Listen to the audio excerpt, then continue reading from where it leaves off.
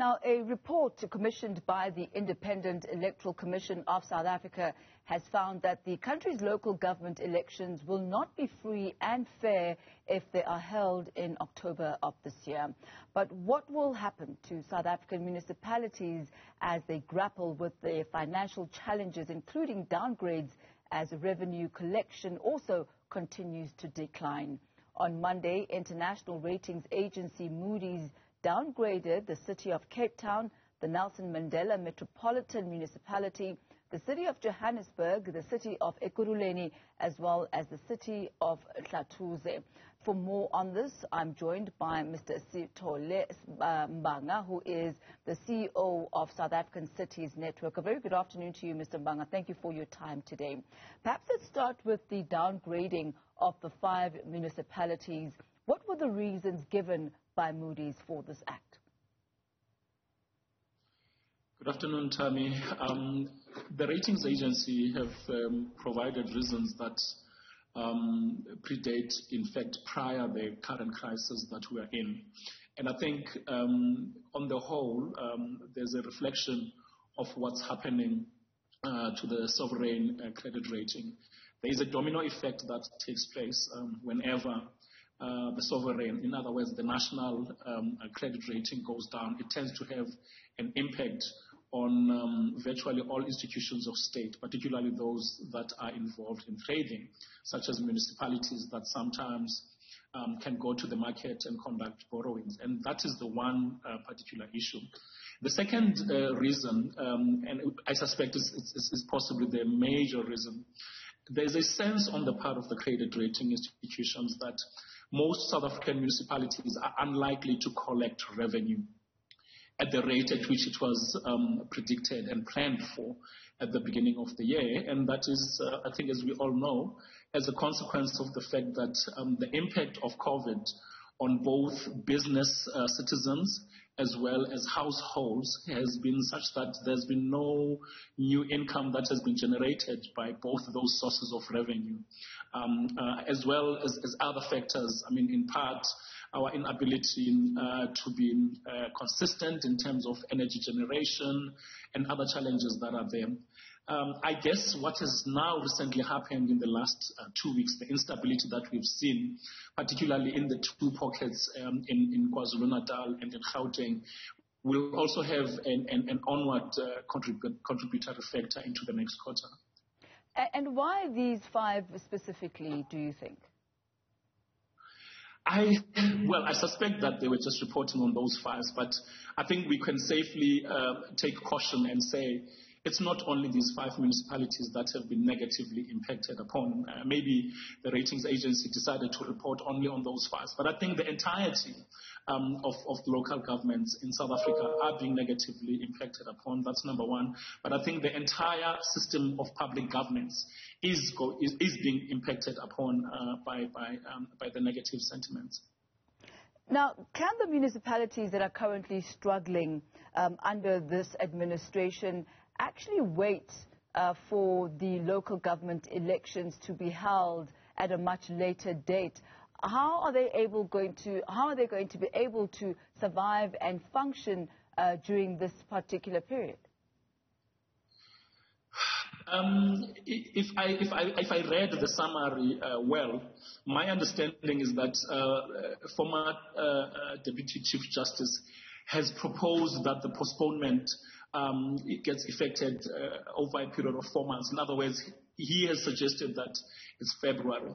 Now, I'm not sure if there is going to be any positive change that will take place between October, which was the original date for which the elections were set, and February of next year. I think it's much of a muchness, if I may use those words. The fact of the matter is that the problems that are besetting South African municipalities require all of us. I think there is nothing that is more important than an all-of-society effect. Because if you think about it, I mean, news reports that eThekwini municipality, or alternatively the KwaZulu-Natal region that was impacted upon by the recent riots, has lost no less than 150,000 jobs. If you assume that there are those 150 jobs that have been lost are a representative of 150 households. That implies that 150 households are not going to be able to service their debts with their municipality. They are not going to be able to pay for their rates. They will ill afford to pay for water, electricity, and the likes. That is also extended to the business fraternity, who are unable to trade. And as a consequence of being unable to trade, they themselves are not going to be able to afford the services of the municipality. So there's an economic meltdown that is taking place. And it cannot be that one sector is going to be able to solve the problems. This is going to require the efforts of civil society. It's going to require the efforts of the private sector. It's going to require a lot of innovation on our part, both legislatively and in terms of policy. It's also going to require steadfast leadership on the part of government, the public sector that is, including leadership at a local government level. There's something that tells me that as long as at the base level, in other words, at a municipal level, there is no coalition for change, for changing the climate in which we're in between business, private, and society, broadly speaking, including requesting for assistance beyond our borders, because there's a lot of people that are looking at what's happening in South Africa, because there's lots of lessons that South Africa tends to share with the outside world about how it is that we have engaged with Project Democracy since 2002. Mm-hmm. So yeah, it's long and short, and all of society approach for me is about the most basic ingredient that we need at this point in time. You talk about an all-inclusive process. You talk about South Africa's Project Democracy. Let's look at those two aspects and how they make the local government elections to be effective. How is it that the local government elections, when they are being held, can actually end up having a constructive impact on the country, as well as this project democracy that you speak about, and an impact for the citizens of the country as well? Well, Tammy, we are a generation now at this point in time, 25 years of a democracy. So we are the first generation of democratic South Africa.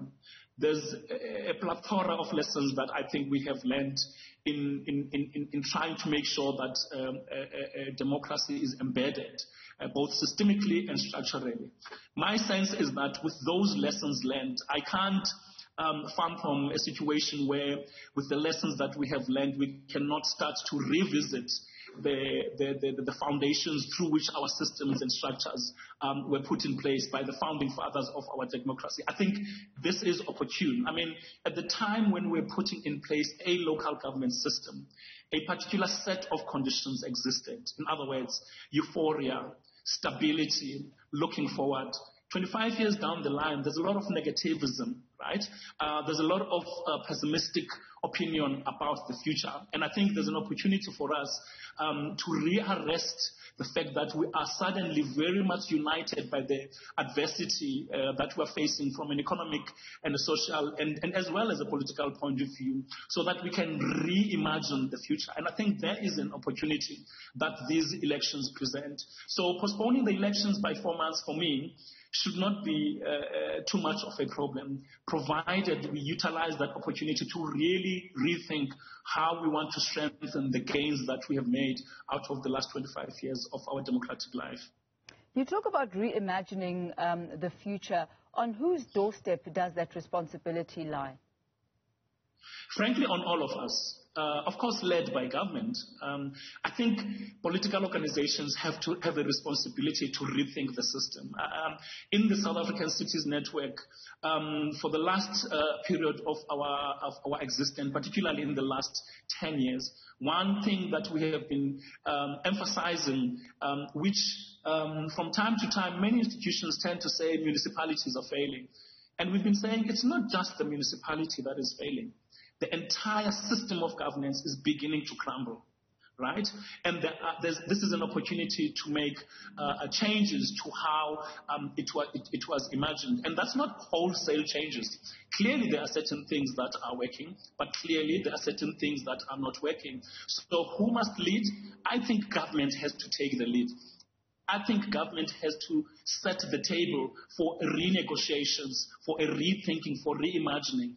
At it, we as civil society organizations, as research and innovation entities, as the private sector, all of us as stakeholders in the future of the country, the future of the economy, the future of society, and really our need to contribute to overall global citizen growth. All of those things call on all of us to start reimagining. So whereas government must lead, in my opinion, I really think that government on its own cannot lead. And I think that has been proven. I think an all-of-society approach, a situation where all of us act honestly and with integrity on how it is that we are imagining our future is quite important. Well, thank you very much for your insight this afternoon as we focus on the state of municipalities and how a possible postponement of the local government elections could potentially affect us.